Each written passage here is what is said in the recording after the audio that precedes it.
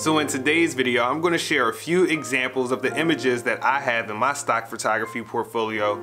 Also, I'm going to show you some of the images that have sold for me since I've been doing stock photography, and also share a few examples and ideas that you can use to start building up your portfolio as well. What's going on, guys? Welcome back to the channel. If you're new here, my name is Jonathan Moore. I'm a photographer and a filmmaker, a creative entrepreneur, and I like to make videos like this for other photographers, filmmakers, and creative entrepreneurs out there who are trying to build a life on their terms and get it how they live. So if that sounds like something that you're into, make sure that you subscribe and like, drop me a comment, let me know where you're at on your creative journey right now. On today's video, I'm going to keep it pretty short and sweet. I'm just going to be showing you guys a few examples of images that I've been using and uploading onto ShutterStock and DreamsTime since I started doing stock photography. Now, in case you missed it, I actually did a video for my very first sale that I got on ShutterStock. I'll just make sure that I leave a link in the description below. You can check that out. Alright, so guys, some of the examples that I'm going to be showing you right now. The first one is that this is a woman in the park. This was actually a friend of mine.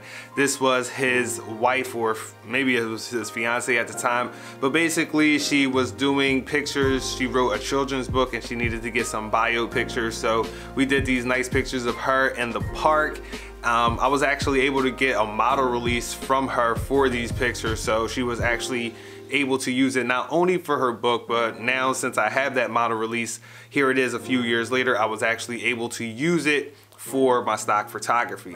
Also, if you notice out this batch of images, this is one of the images that sold actually on both ShutterStock and DreamsTime. So on ShutterStock, I made a whopping $1.88, and on DreamsTime, I made $2. Now, that's not that bad, but the reality is that on ShutterStock, in order to get a payout, you gotta get to $30, which is not, impossible. I've talked to a lot of people here on YouTube who've commented on my previous video and were telling me how much that they were making.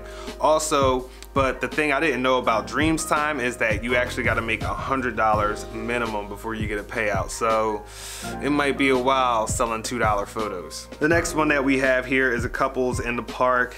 This was actually shot, I used both my 35 and my 85mm lens on this one here. This is of my friend. This is during their engagement portrait session. This was actually like a homie hookup. Like, I hooked my friend up. I was like, bro, I got you. I'll give you some free pictures. But in exchange for those pictures, I was able to get this model release. So now I've been able to take these pictures and upload them onto ShutterStock and onto DreamsTime and onto Canon. And I can talk about that one a little bit later.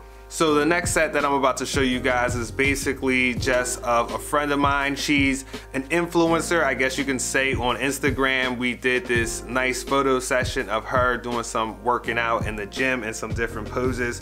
Now, we couldn't use all of this, or I couldn't use all of this, even though she gave me a model release for taking these pictures for her. So this is great because now she can use these pictures for her own digital assets and she can market herself. I can use these pictures and I can take them and now I can sell them. So here's the thing that sometimes you got to watch out for, is make sure you're watching out for logos. So that's why these pictures work so well, because she has on all black. So you got to watch out for logos or different types of trademarks. Also, you're going to need property releases on the gym, or not the gym, but the place, if it's a recognizable place. But like, if it's a park outdoors and nobody knows like where you're at, that's completely fine. But if it's somewhere that it has logos or signs, you're going to need a release form for that, or you're just going to have to Photoshop that up out of the image. Basically, the best way, guys, if you want to get started, is to just sign up onto ShutterStock or DreamsTime. They're both free. They're very easy to get started. All you have to do is just take your pictures and start uploading them. Depending on the type of picture, yeah, you're going to need a model release, but you might not, or you can also release pictures under editorial as well. So this brings me to my last point, guys, that if you are building up your portfolio, let's say that you don't really have a lot of work, or let's say that you want to try out something new, or you just have a cool idea that's in your mind. If you have a friend who's willing to pose and be a model for you, and you can get a release from them, you can get a property release or a model release from them, that is great, because now you know that picture is going to be that much more attractive.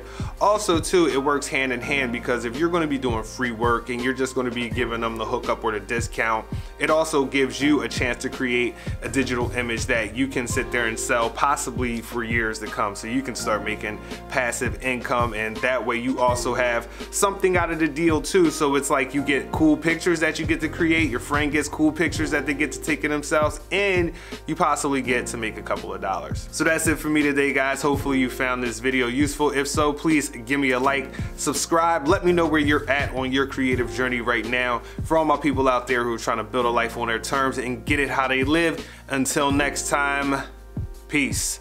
I'm out.